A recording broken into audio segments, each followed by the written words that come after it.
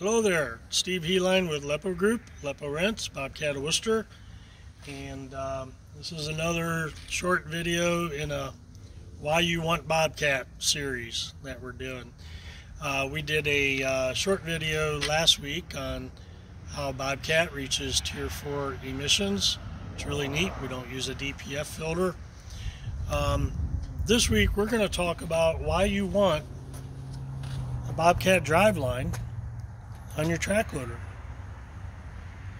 The driveline is really an often overlooked major component to your track loader purchase. You really need to pay attention to your undercarriage. So we're going to go over the differences and why we do it the way we do it, how we do it the way we do it, and why you want this. It's pretty cool.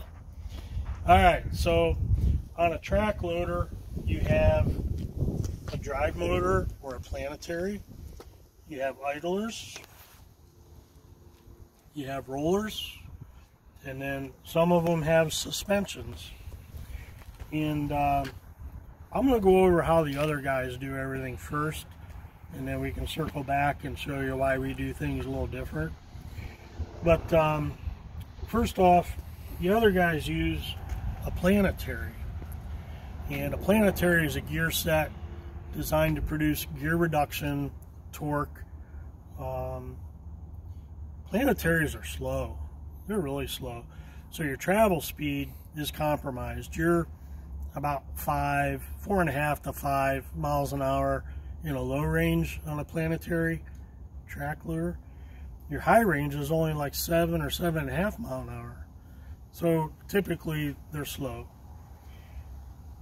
What also happens on a planetary is you have oil in there to lubricate your bearings and keep everything lubricated. Well, planetaries spin upwards of 5 to 5,500 RPMs. That's smoking. And when you spin that speed, you develop an awful lot of heat. And heat isn't any good for any hydraulic system, hydrostatic system, drive motors, planetaries. So when you develop that kind of heat, what happens is you pretty much cook the lubricity ingredients in that oil. You cook that out of there, so they lose their lubricity. They lose their ability to keep everything lubricated. So that usually happens. You have accelerated wear on your bearings and parts in there because nobody's changing their hub oil every 6 months. You know, maybe once a year if you're lucky. Some guys never even do it. But when you're spinning at 5,500 RPMs, you're cooking the lubricity ingredients out of your oil, and it's just, you end up having failure. So what Bobcat does is we use direct drive motors.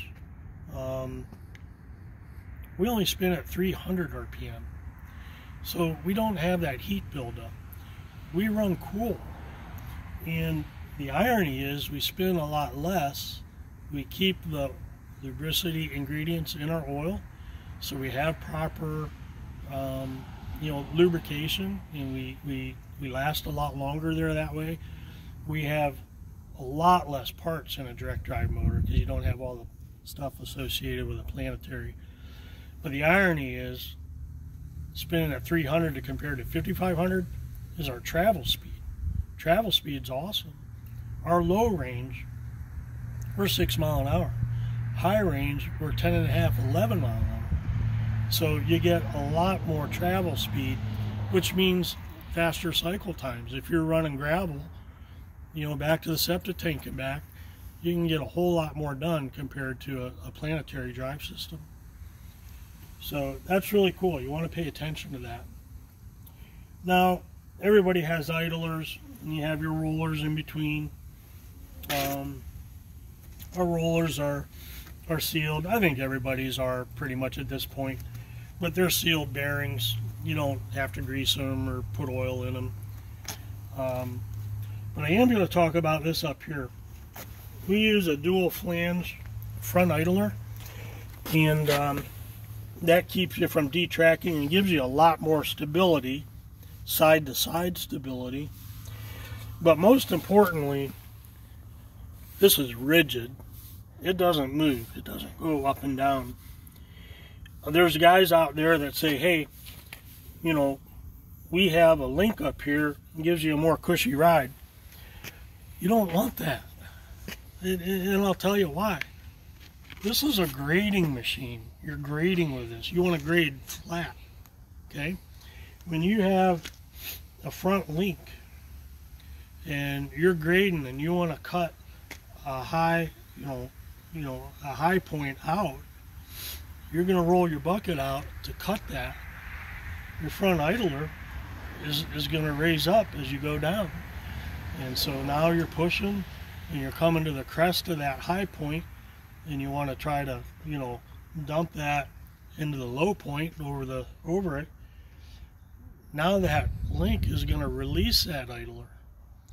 So subconsciously you adjust for that release. It's very minute, but it happens. You end up grading in waves. We need to grade flat. You want a rigid front idler so you can grade dead flat. And all you have to do is adjust your bucket angle, and that's all you have to worry about. It's a whole lot less work to just cut with your bucket angle instead of having to constantly compensate for the release and the tension of a linked front idler. So you want this system. You want our drive motor, you want our dual flange front rigid idler. So it's pretty cool. This unit has a 5-link suspension. She's a mess right now, but awesome machine. So with a 5-link suspension, basically it's a torsion suspension. All these trailers have torsion axles. I love torsion axles. They're nice and smooth. That's what we're doing here. We have 5 torsion links in here, and it just rides. It's really smooth. It's nice. So I think that about sums it up. But yeah, you need to pay attention to the undercarriage. It's one of the biggest components to a track loader. So thank you very much. Once again, this is Steve with the Lepo Group, Lepo Rents, Bobcat of Worcester, and thanks a lot for watching.